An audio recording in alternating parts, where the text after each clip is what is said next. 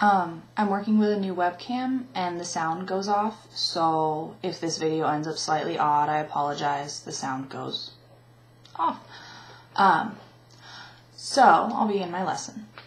So today we are working with sometimes vowels. We're going to focus on the sometimes vowel Y. So here's a look at our sometimes vowels. Our sometimes vowels are Y and W. Today we'll be focusing on Y. Can anybody here remember the always vowels? In English there's 5 vowels. They're always vowels. The always vowels are A, E, I, O, and U. So just remember these always vowels. And today we'll be focusing on Y, our sometimes vowel. Now, why don't we take a look at the word yummy? It's a perfect example of how Y can be a sometimes vowel or just a plain consonant. Now, remember, consonants are all the other letters, the ones that aren't vowels, like T and Q. Those aren't vowels. So, Y in here is a consonant and a sometimes vowel. Now, let's sound it out together and see if we can find the sometimes vowel. Y,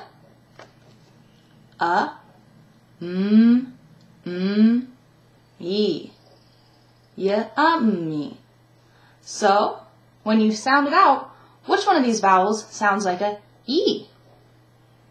The last vowel. The last vowel is a sometimes, or the last letter is a sometimes vowel, the last Y. The first one just makes a Y sound, a typical Y sound, so it's a consonant Y. The last one makes an E sound, so it's a vowel Y, because we all know that E is a vowel sound. Why don't we take a look at the words taxi and tidy?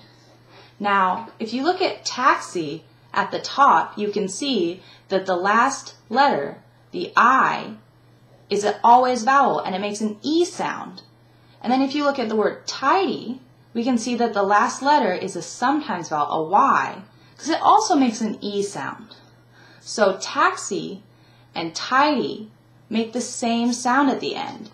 In this example, I equals Y. They make the same exact sound. And you can always hear this in English. You really take some time and say each letter when you read a word, and you can always find the sometimes vowel.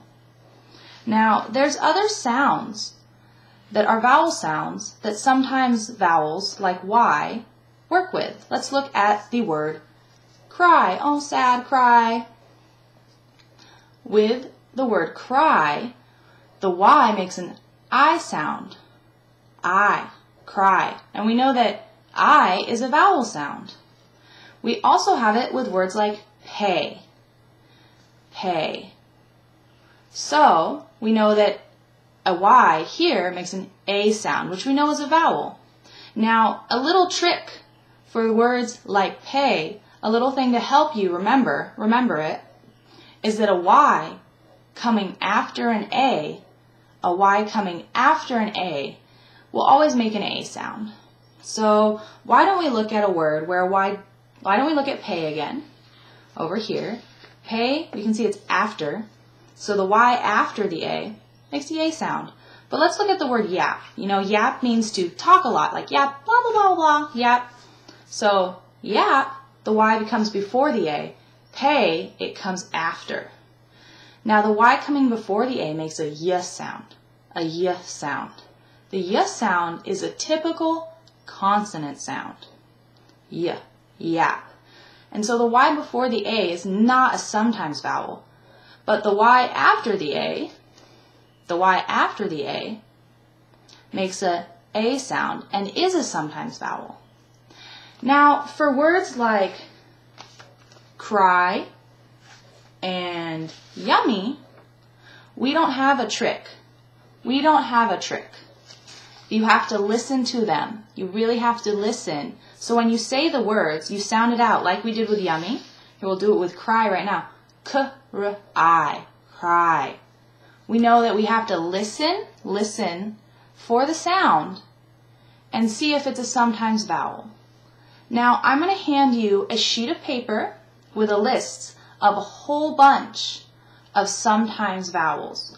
And some of them are going to be plain, not sometimes vowels, consonants. And I want you to go through and circle all the sometimes Y's, every sometimes Y you can. And when I hand you the sheet, make a pair, make a friend, make a partner, sit next to the next person next to you. You get 5 minutes to circle as many as you can, and then I want you to share with me. Okay, thank you.